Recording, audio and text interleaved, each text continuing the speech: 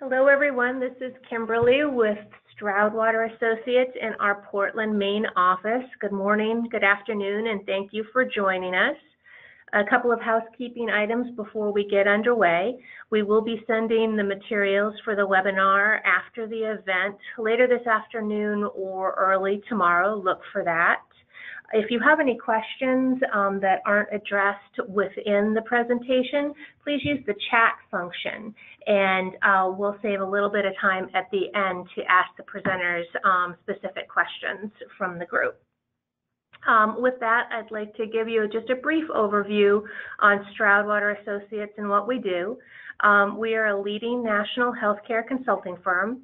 We serve healthcare clients exclusively. We focus on strategic, operational, and financial areas where our perspective offers the highest value.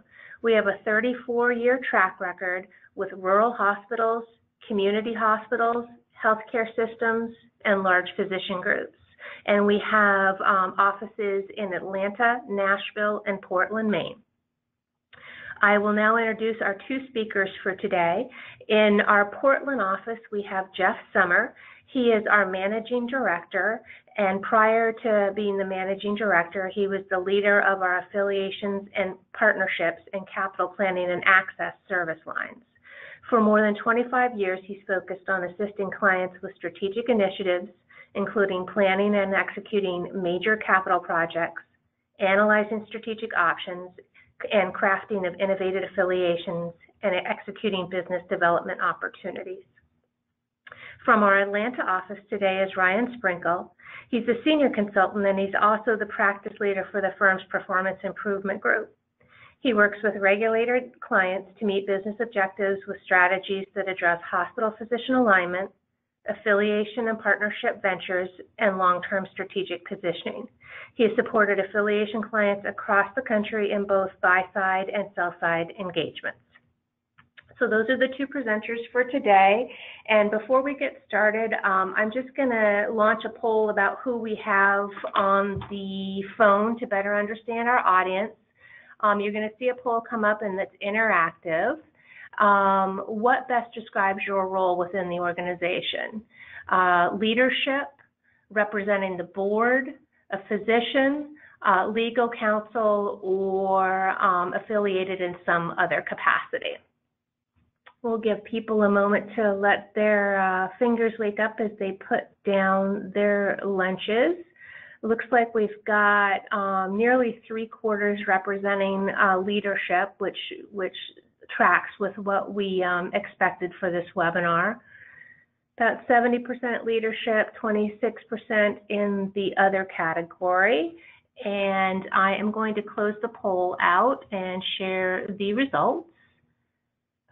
Yes, about 70% in leadership, just 3% at the board level, and other category rounding out at 28%. Thank you for that.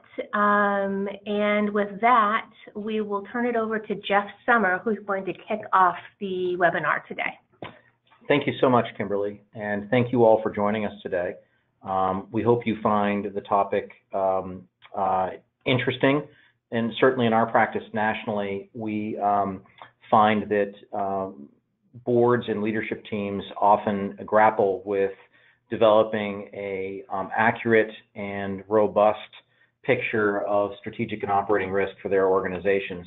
So we're going to talk about understanding and assessing a risk profile, sources of strategic risk, what's going on in the industry that's creating a particularly uncertain and dynamic and risk-laden environment, and then lastly, some tools and approaches for mitigating risk. Ryan and I will trade off here as we walk through today's webinar, so you'll be hearing from both of us. This is a construct that I'm sharing with you that came from a prominent law firm, Weil, Gotshal and Manges, and as they look at board functions, certainly we all are aware of the duty of care, loyalty, and obedience that not-for-profit board members should operate under. There are some specific areas that boards often have responsibility for. So in terms of providing oversight of management around approving budgets, financial plans, financial statements, and allocating capital, the board is involved in those decisions. Most boards function, I think, pretty well in that regard. Selecting, monitoring, and evaluating and compensating the CEO. Also, I think most boards do a reasonable job of that. Compliance-related matters. This is an area of, I think, increasing challenge just because of the regulatory complexity of the industry and how those changes have accelerated in recent years. We do see boards, some boards struggling with staying on top of compliance and associated risks. Establishing the composition of the board and committees and determining governance practices. Again, I think most boards have a reasonable approach to this. You do find occasionally boards that have really not stayed current with best practices. And there are some certainly examples of where boards become so static and stagnant and perhaps entrenched that bad results, there's conflicts of interest or other things that emerge. I think we've all seen headlines both recently and over recent years where those things have occurred. And so certainly keeping on top of those practices, whether it be term limits and a board self-evaluation, are important. Two areas where we find boards, I think, struggle in particular. First being defining, reevaluating, and monitoring the long-term strategy by which the organization fulfills its mission. I think this is a challenge for a lot of organizations, and it's difficult to create the time and carve out the time to assess, are we on track on our strategic plan and the trajectory we thought we were on, or are we off course? And if we're off course, what are the changes we need to make to get back on track? This is an area where I think organizations sometimes are allowed to drift or continue on a track that may not be in their best interests for longer than would be prudent. And it's related to the final point, which is understanding the organization's risk profile and reviewing and overseeing the organization's management of risks. And as we think about an organizational risk profile, certainly ones that rise to the strategic level because they, given time, could threaten the mission of the organization, the sustainability of the organization, or even the existence of the organization over time, are the ones that are of gravest concern to us and certainly should be for boards. But I think all too often boards are not as current as perhaps they need to be. And so as we think about risk or strategic risk for organizations, we think about four vectors of risk. One that I think is oftentimes quite well defined, financial, looking at revenue trends, cash flow margins, and operating margins, clearly key indicators for most organizations. We get into operating metrics, and these clearly have downstream implications for financial, but full-time equivalents, paid staff, work staff per adjusted occupied bed, AOB, that's what that stands for. Case mix index as an indication of both whether the coding processes in the organization are where they need to be, has there been a fall off, and also has the clinical mix of patients evolved in a way that's adverse to the organization and either says something about how the patient population is perceiving the organization or changes in the medical community in terms of what types of cases they're comfortable caring for locally. Payer mix, clearly a key indicator. If your commercial patients are leaving the market and going to competitors, it's very difficult to remain solvent, financially viable with a patient base that is comprised of Medicare, Medicaid, and self-pay overwhelmingly. So it's important to monitor that, and certainly volumes and key services, because we're in a high fixed cost industry. Volume and volume growth makes a tremendous amount of difference to organizations. When we think about market indicators, clearly market share is one we're all familiar with. It's a lagging indicator and one that we're often looking at data that's at least a year old, maybe as much as 2 years old, depending upon the time of year.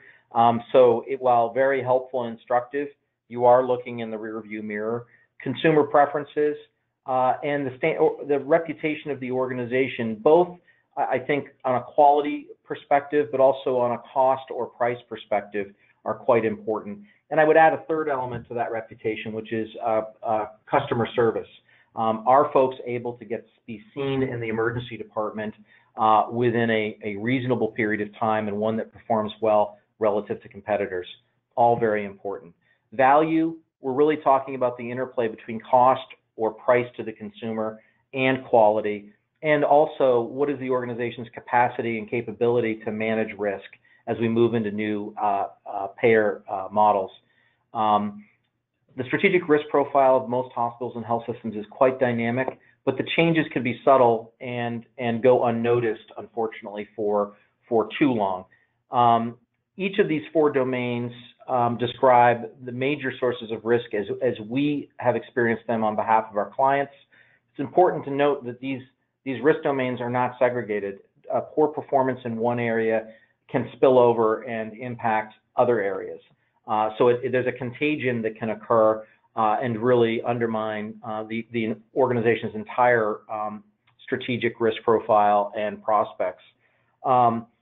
We think it's really critical to manage and certainly monitor long-term trends. And I think it's a theme you'll hear from Ryan and I today, that comparison to budget or comparison to prior year period is not adequate or sufficient.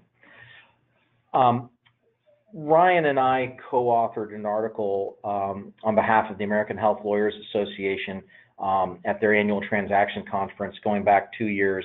And this looked at a metaphor of a recent maritime disaster, the El Faro, which sank on October 1, 2015.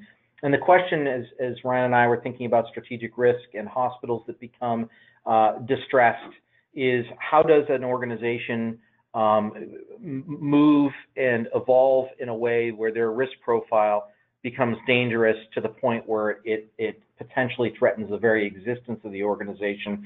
And we actually, in thinking about the El Faro, thought it was a worthwhile metaphor, if you will, a modern, although outdated, but modern by certainly the history of maritime endeavor, ship with satellite communications, finds itself in harm's way with a Class 3 hurricane, and ultimately leading to the loss of the ship and the entire crew. How does that occur? And looking at that disaster and the reports afterward, it was a fundamental failure of judgment to assess risk and assess the risks that the age of the ship and its equipment posed to the crew given an extreme weather event, and really a poor judgment in terms of what the risks of being in harm's way of a Category 3 hurricane would be. Unfortunately, in our national practice, one of the more common regrets we hear from board members and sometimes members of management is, I wish we'd had this conversation previously. I wish we'd had this information previously. I remember one board member coming up to us, and we had a very successful engagement with them. They were very pleased with the outcome. But his regret was, if we'd had this conversation 2 years previously, we would have conserved our balance sheet or substantial resources on our balance sheet and not put ourselves in harm's way the way events unfolded. So our takeaway in thinking about the El Faro, and there's more information on this and crosswalking this maritime disaster to kind of the profile we see in organizations that may not appreciate their risk profile and how they come into harm's way, is that the ship did not have to be in the way of the hurricane. It was relatively easy to take evasive action to not be in harm's way. Once in harm's way, in a little less than 2 hours, the crew went from riding out a Class 3 hurricane in the comparative safety of a large cargo vessel to having to abandon ship into the eyes of a hurricane. The ship was lost, and unfortunately, the lives of the entire crew were lost along the way. Had there been an accurate assessment of the risks posed by the aging vessel, its equipment, and the hurricane, it would have been comparatively easy to steer the ship out of harm's way. And so human judgment and then a flawed assessment of the risks was seen as being really critical to this tragedy. In this case, for hospitals, I think it's really important for leadership teams and boards to have an accurate annual assessment of risk and not wait until everybody in the boardroom agrees that things are really dire. If you wait until everybody in the boardroom agrees that the organization is at significant risk, you've waited too long, and you've actually burned through a significant amount of resources. So our suggestion, based upon our practice nationally and working with hundreds of organizations over the last decade, is that it's critical that boards and leadership teams quantify the organization's risk profile on an annual basis and compare how that risk profile is evolving year to year and over multiple years, so that you can take timely action if you do see a material degradation of the organization's strategic and operating risk profile. All right, we will go on to our next polling question. Given what you've just heard from Jeff and of course your own insights as being a leader with your organization, how well do you think your board understands your organization's risk profile? Do you think it's completely, moderately, or not at all? So I've opened that up for interactivity for everyone to have an opinion here for a couple seconds. And again, how well do you think your board understands the organization's risk profile? Looks like the predominant answer is 81-ish% right now at moderately. Give people a couple more seconds. Looks like most people have voted, so I'm going to close out of the poll and I'm going to share the results with you. All right, we're showing that we have 10% say there's a complete understanding and an overwhelming amount say it's right down the middle at moderate, with 7% at not at all. All right, Jeff, are we going back to you? I think it's Ryan to take the helm, so to speak. Thank you, Kimberly, and take it away, Ryan. Yeah, good afternoon, and thank you again to those attending our webinar today. I want to spend just a few minutes pulling back and looking at a more macroeconomic level at the overall industry trends that are really impacting and enhancing the risk profile within the hospital sector and health system sector today. So it's easy to know that all of us that are active in this market, in this industry, that this is a disruptive period with continued evolution in regulatory structures out of DC and state capitals, as well as market forces from new participants in the healthcare industry joining the fray. It's a difficult time to run and manage hospitals and health systems. Overall, there's a number of factors that are really, when you drill down, working towards this overall disruption. Just to point on a few here that we've listed, I just spend some time to focus on the accelerated shift to outpatient care. So, at least for the last 20 years, if not longer, we've seen a continued migration of services from an inpatient to an outpatient setting, and that really requires healthcare organizations to shift the focus of both their assets and their facilities to better serve patients in those environments, and then having the personnel and other resources to deliver that outpatient care. Again, consolidation and the entrance of new participants in this market has been a market activity over the last 10 to 15 years, most notably in addition to hospital or large health system to health system transactions. We've seen over the last handful of years activity among many of the payers and non-traditional participants, Aetna, CVS, Walmart, Humana, and the Haven joint venture between Amazon, Berkshire Hathaway, and J.P. Morgan, which really continues to be a black box to many in the industry about how they're going to play a role and play a disruptive role in the market. And overall, these external factors, these macroeconomic forces, are really causing patients to increasingly act like consumers. And for hospitals and health systems and the leaders of those organizations, treating a patient like a consumer really requires you to speak a new language, think about service delivery from an entire new framework, and refocus the way that you plan and interact with the patient, enhance that patient experience and the patient outcome.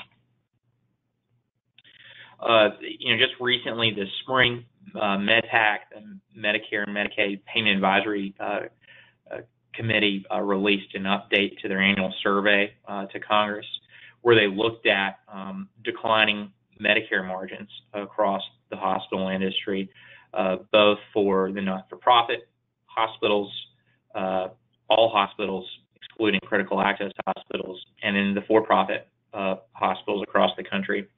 And as you can see here, those Medicare margins are expected to continue to decline, primarily in these out years as the labor market continues to be rather robust. That's going to create some pressure around pricing and other areas of cost increase for these operators, which make it harder to allow you to cover your costs through your Medicare patients, which traditionally has been the formula. You cover your costs through Medicare. You do some of your charitable work through charity and Medicaid, and then you really make margin off of commercial insurance. So this forecasted and really not even just forecasted, but actually experienced decline in Medicare margins is putting a focus on healthcare system leaders to explore opportunities for growth and for tightening the belt. This is also occurring against the backdrop, as we discussed earlier, of that patient continuing to act increasingly as a consumer. So over the last 9 to 10 years, there's just been market growth in the number of firms, whether it's large employers or small employers, that are putting their employees onto high deductible health plans, making that patient responsible for an increasing amount of first dollar exposure. And again, that directly implicates the way that patient behaves, making them more consumeristic, going to shop around. It requires hospitals and health systems to focus on price and pricing transparency. And importantly, when you're working with more directly with consumers around payment, there's been some specific implications around the level of bad debt that's been experienced across the country for individual hospitals, as well as enhancing business office operations to ensure that you're collecting those co-pays or those deductibles more early and not really becoming a bank to assume the risk around payment. And additionally, this chart here just looks at a national trend relative to New York State as but an example. But if we match this against any other state in the country, the trend line would probably be consistent with what we see here, and that's a continued decline in inpatient admissions, inpatient utilization across the country. And the challenge for health systems is that in many of the communities that we find ourselves working with is you've got these legacy facilities, these legacy assets that have been fundamentally configured to deliver inpatient care. And with declining inpatient utilization and a continued focus on outpatient and ambulatory care, there's a real need to take these capital assets, reinvest into them, and reconfigure them for outpatient and ambulatory care, or build those types of care settings. And many of the clients that we've worked with are challenged in their ability to do this, given limitations around the balance sheet for many of the factors that we've discussed previously. So each year, the bond rating agencies, Moody's, Standard & Poor's, Fitch, they all release guidance around the outlook for the not-for-profit hospital sector for the given year. Moody's earlier this spring or late in 2018, in providing that guidance for 2019, they pointed to many of the same macroeconomic factors that we've addressed this afternoon, and looked at how there's an anticipated decline in operating cash flow across the entire sector, whether it be flat or outright decline, and an increase in bad debt, which will have consequences for not-for-profit hospitals and their ability to make margins sufficient to reinvest into their facilities. That decline in operating cash flow is projected for this year around 1%. That's kind of consistent with the trend line that the MedPAC study showed over the last several years.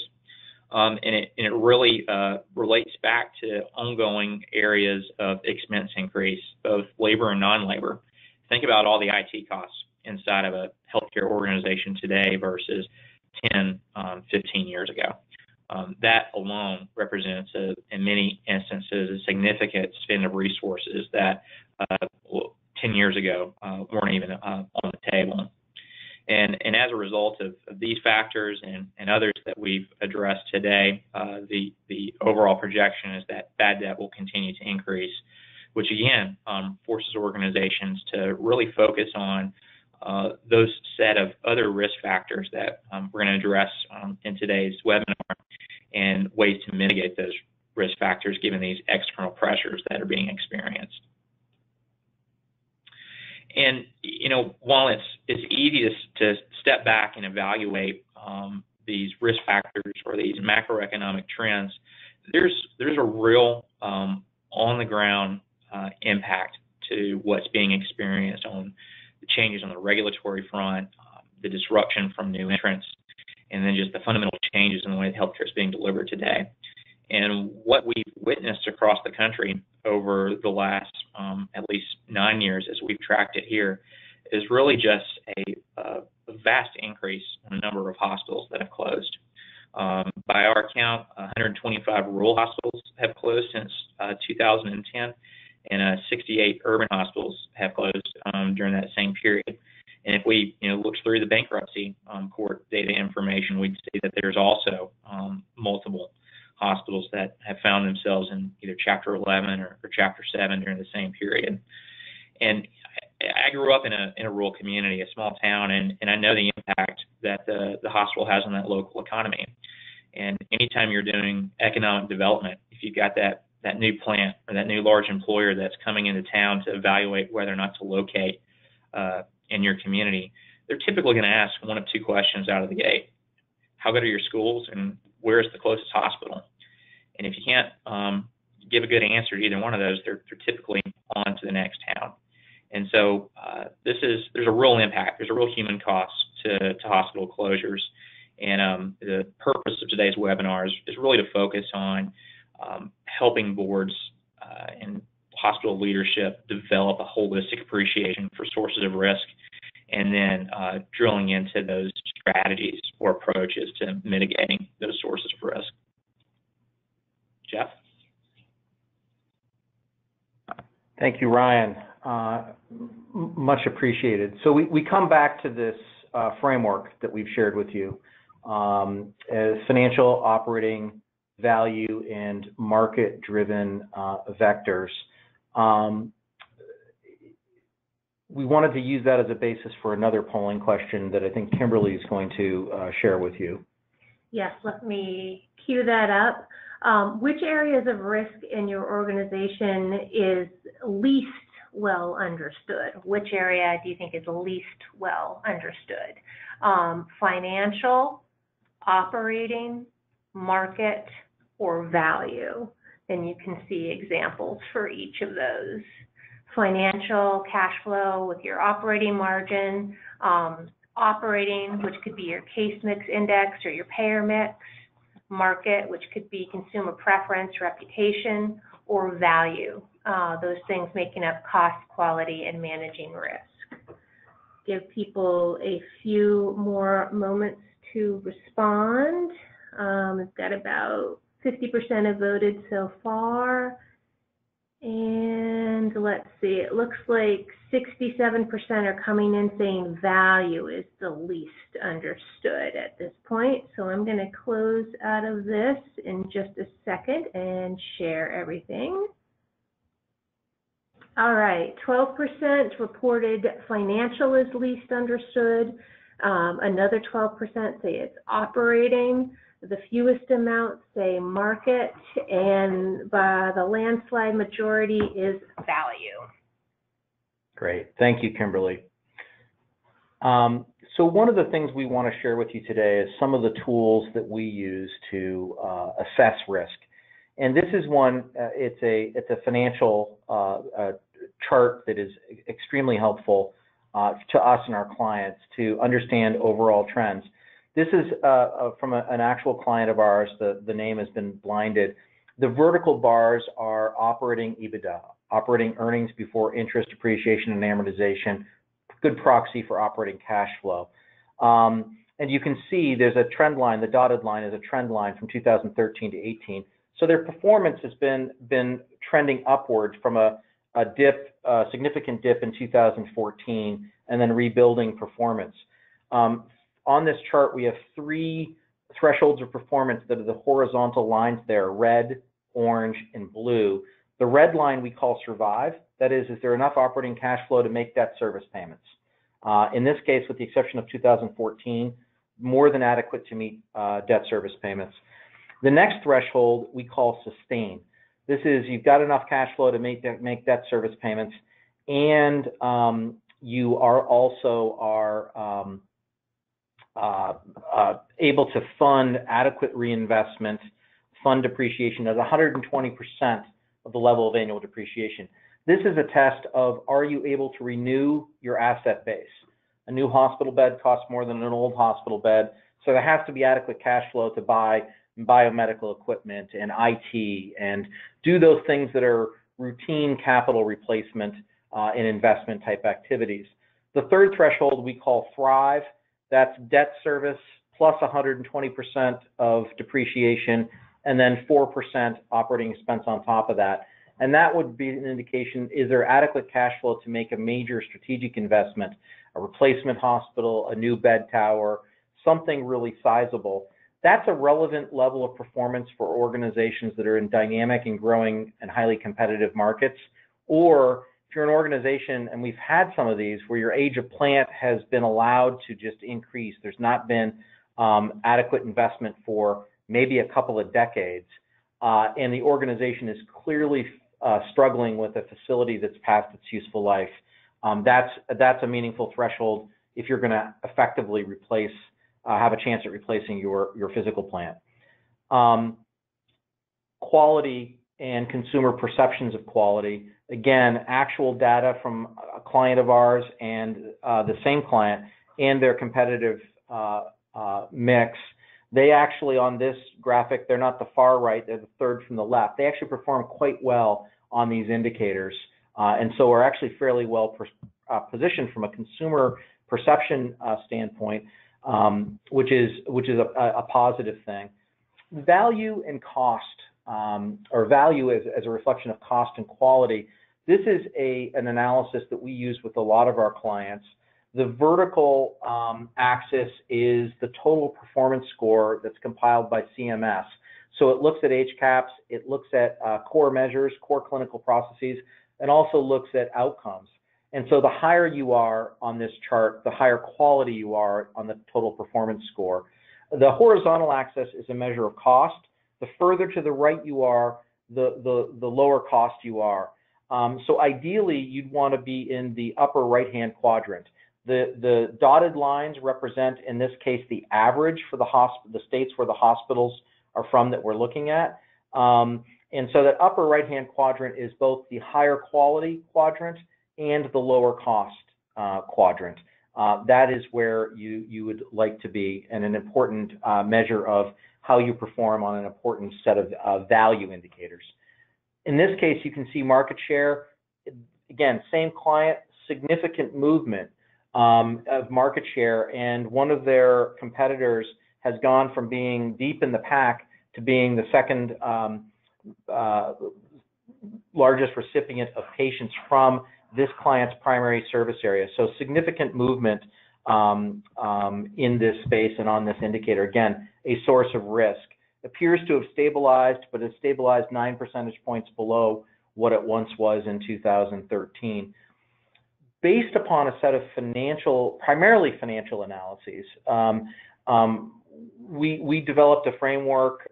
This comes out of that article that we referenced earlier, that Ryan and I authored, that looked at the relative performance and risk profile of an organization. And for this hospital, they actually were at the threshold of stable to stressed.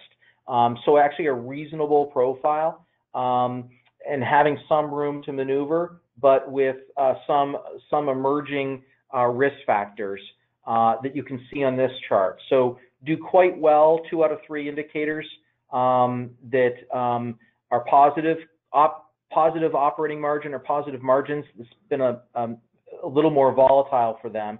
As we get into the stressed indicator, they have 2 of those metrics where they check the box.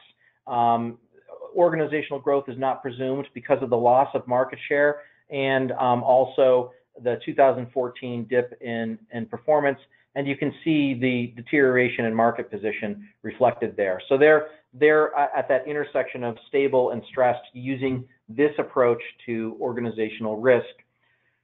When we apply our 4-domain risk tool to this same client, the results were a little more mixed. So what you can see here is an overall score of 0.65. We have a 0 to 1 scale. The organization scores quite well on financial risk indicators.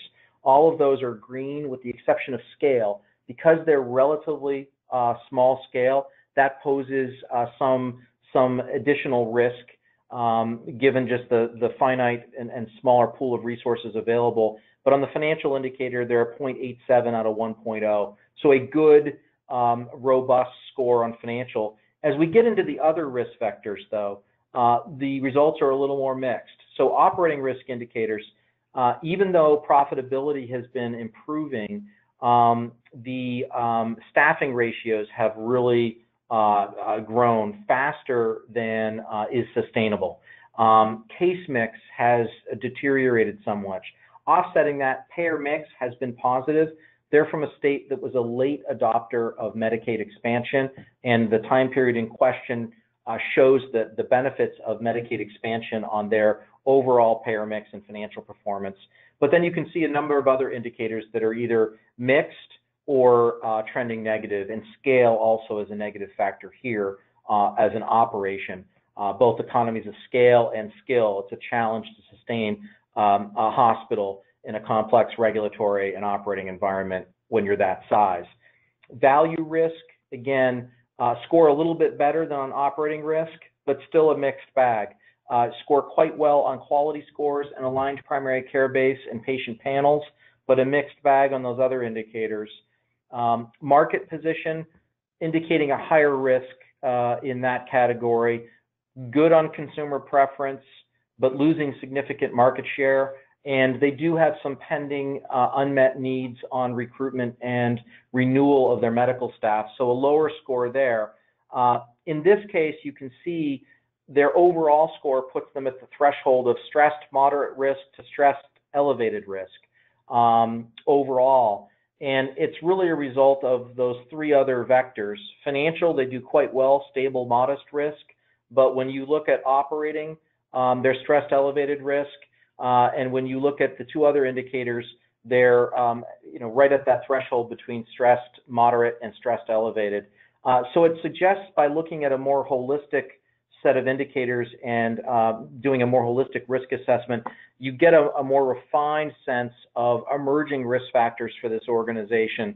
A very financially focused risk assessment, we think, would give you perhaps a misleadingly high score and perhaps a misleadingly low risk assessment for this particular client.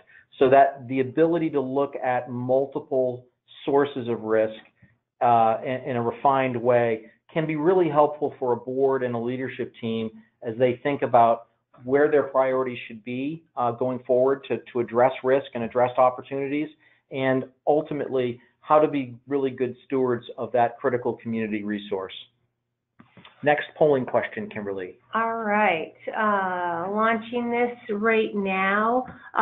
What is your organization's greatest source of potential strategic risk? Is it financial? Is it operating? Is it in the market space? Or is it value? Get everybody to come back to life here on the keyboard. Again, this is what do you think your organization's greatest source of potential strategic risk is? Financial, operating, market, or value?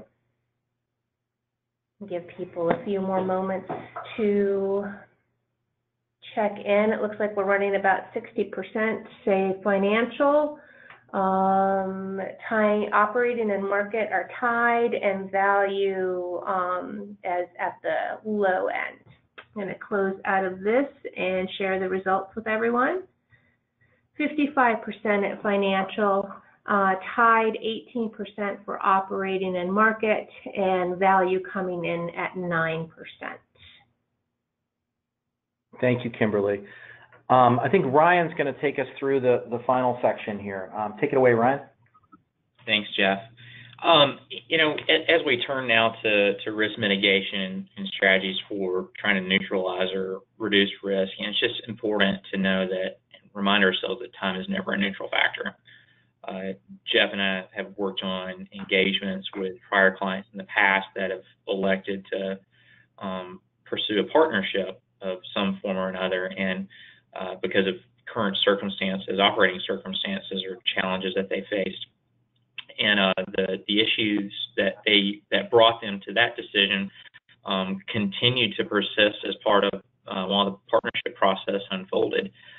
So even once you elect whether to remain independent or pursue a partnership or focus internally on your own operations, competitors continue to compete with you.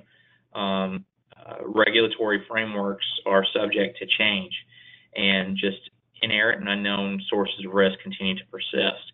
And one of the challenges is trying to get to a decision point, either as a leadership team or as a set of board fiduciaries, and doing it in a way that builds consensus and ensures that folks are aligned in the decision to be made, but doesn't necessarily take too long because risks continue to persist.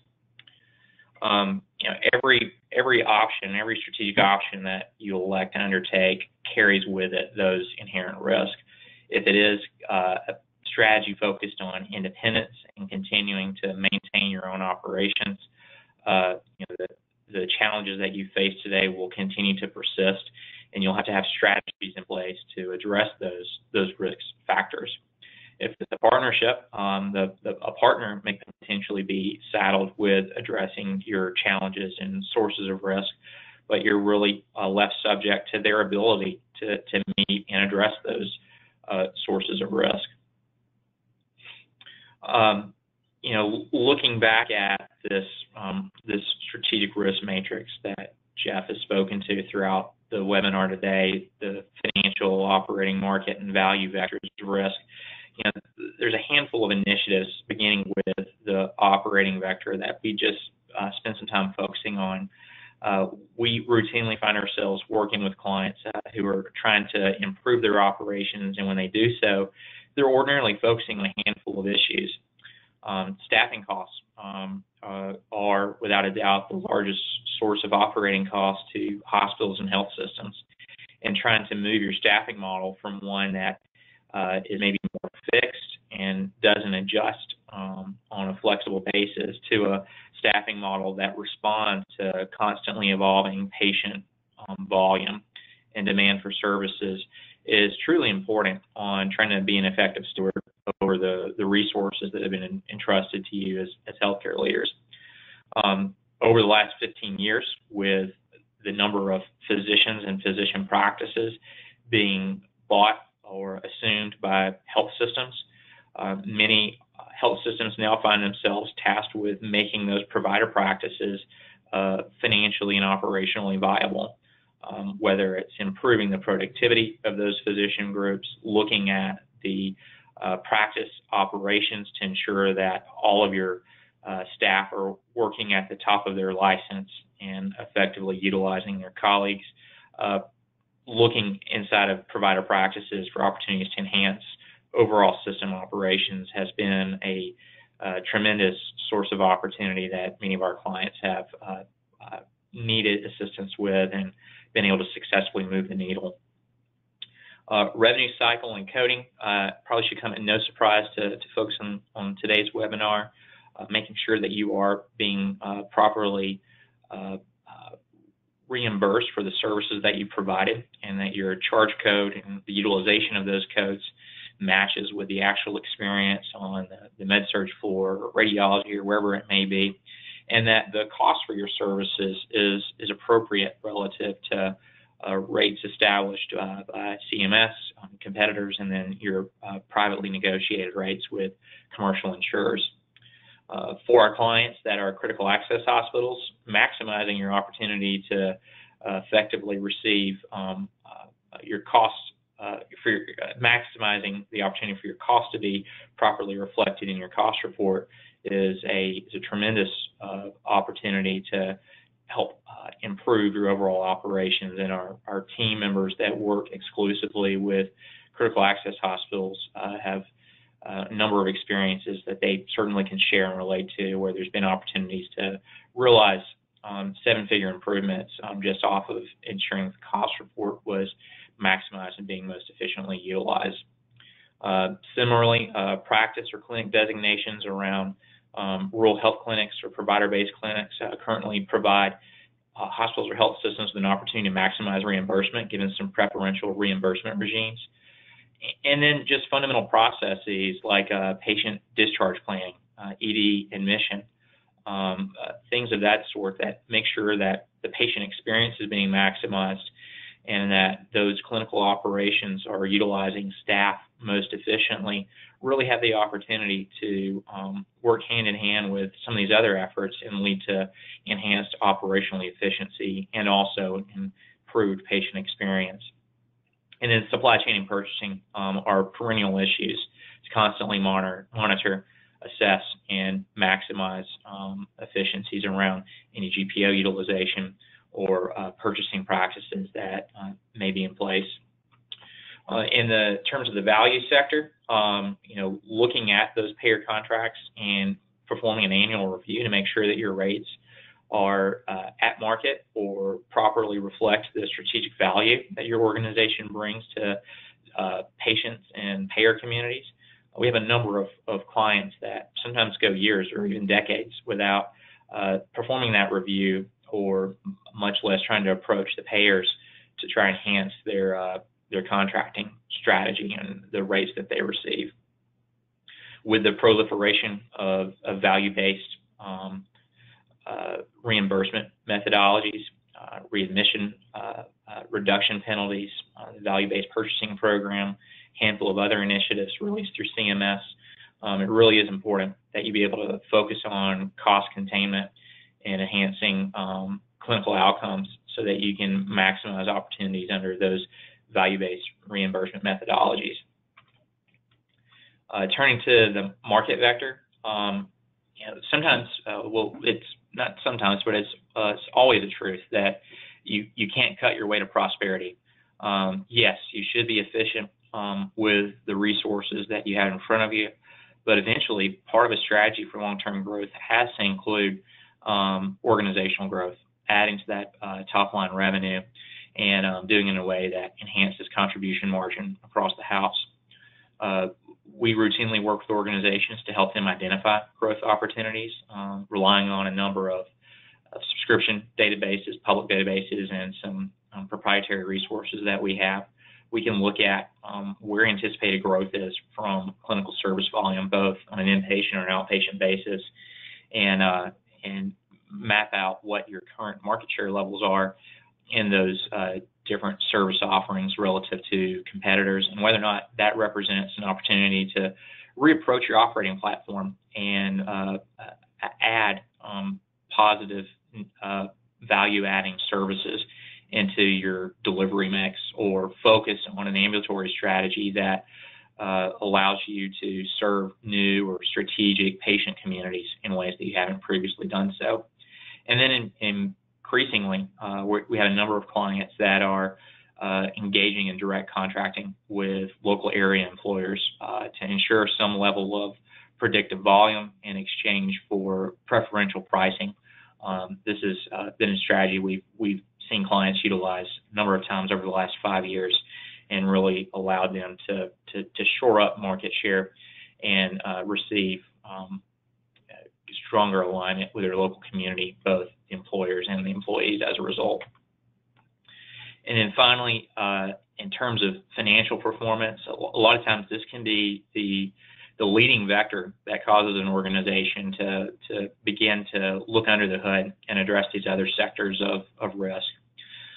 The cash flow analysis that Jeff presented earlier, we routinely utilize that, and any gap that an organization may have between that sustained level of cash flow and their current state cash flow to help them develop and put in place a performance improvement plan with specific initiatives that can target and help reduce that gap.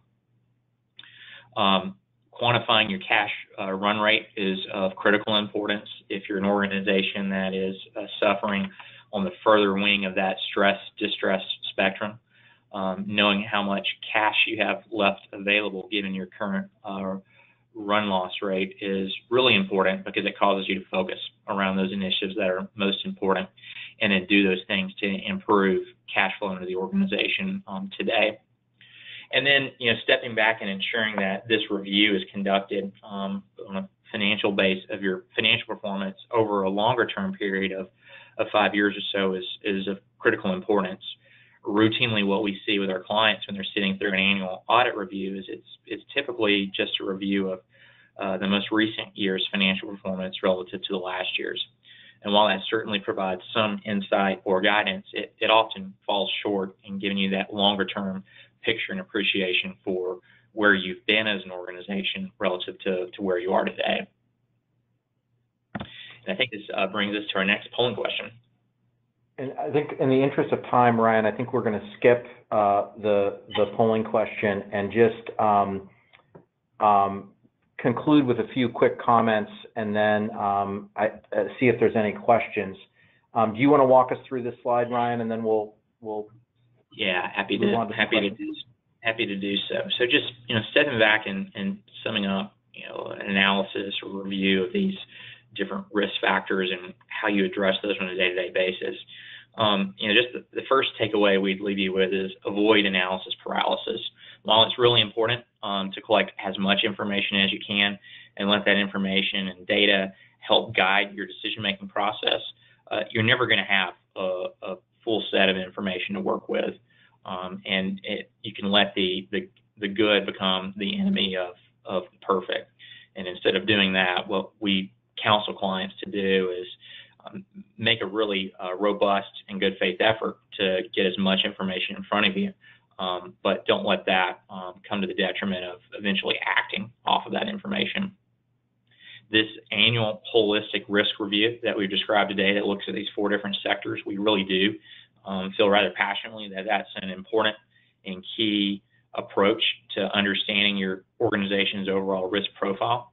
It moves further than just a simple financial analysis or looking at a few operational metrics, but it does provide you that framework for appreciating how those 4 vectors interact with one another and really provide a prediction over the more intermediate term for the trajectory of the organization.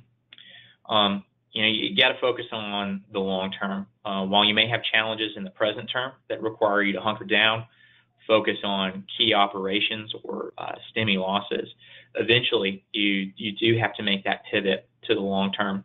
And that's where we think, making sure that annual holistic review looks at a 3 to 5 year period, arms you with the most recent information from the prior year, but frames that in the context of where you've been. Arriving at a consensus on what the risk factors or variables are is critically important. It's unfortunately rather routine for us to find leadership teams or boards that are not into a consensus as to what they should be focusing on or what they should be concerned about. But spending some strategic and focused effort around identifying and building consensus among those fiduciaries around what those important risk variables are is really important, because to the last point here, that then provides you with the focus that you need. It's really easy to get distracted by the small brush fires that emerge when you're trying to run a health system or a hospital on a day-to-day basis. But having that consensus around what's important from a risk perspective and then focusing on that rather religiously has really proven in our experience and observation working with clients to have been rather valuable in their ability to improve the current state performance and put themselves onto a track for longer-term success.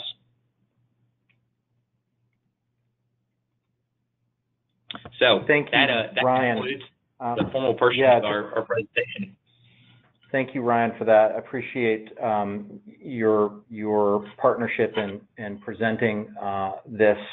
We do have, I think, one question Kimberly, do you want to read the question? Yes, yeah, we do. Kind of a canary in the coal mine question. Are there early warning signs that are really alarm bells that people should pay attention to in evaluating the risk profile? Great question. I would say first off, it is important. Every situation is unique. Every organization, I think, is going to have its own unique aspects to its risk profile. But I would say, thinking about our consulting practice and the organizations we've worked with over the years, one of the indicators that I see as kind of an early precursor to an erosion of the organizational overall strategic positioning and elevation of risk is stagnant top-line revenue. That if you've gone a couple of years and top-line revenue is flat, or perhaps it's been 3 or 4 years and top-line revenue is growing at a slower rate than expenses, less than a percentage point annually, that's an indicator that you're not on the right track and you're not on a sustainable track, because so many of the cost escalators, cost factors that hospitals and health systems have to deal with are growing at 2-3% or more a year. So top-line revenue, I think, is one of those things that's certainly an indicator that things need to change to improve the prospects of the organization. I think one of the other things I would suggest, just based upon the reaction we get, when we present a 5-year operating earnings before interest depreciation, operating EBITDA trend, that chart I shared earlier that Ryan and I have worked with clients on, it usually is a kind of an oh wow moment for members of a board or even a management team who maybe are not in the financial suite, just to see what that trend line looks like and how the organization's performance maybe has remained stagnant, maybe has deteriorated, in some cases has improved. That starts to give people a really good holistic macro picture of what the trends have been. And operating cash flow is the lifeblood of the organization, given the need to make investments. So those would be two things that I would cite in response to that question. Ryan, did you have anything you wanted to add to that? No, I think I pretty much agree with you, Jeff, there. That's especially those organizations that we've worked with that were unfortunately very highly distressed, top-line revenue over the preceding years, and then operating EBITDA trajectory went hand in hand. And I would say that the follow-on or corollary to kind of a stagnant top-line revenue growth is you often see an aging medical staff, deferred investment, and kind of a pent-up set of capital and investment needs that coexist with that. And understandably why organizations need to shepherd and steward their scarce resources, but you start to see these results cascading as a result of the flat top-line revenue or stagnant top-line revenue. So, thank you, Jeff and Ryan. We're coming right at the top of the hour, so excellent way to end up the webinar. To reiterate, I will be sending the materials to everyone who registered, and on behalf of my colleagues at Stroudwater Associates here in Portland, Maine, Atlanta, and Nashville, we thank you so much for sharing this hour of your day with us. Thank you.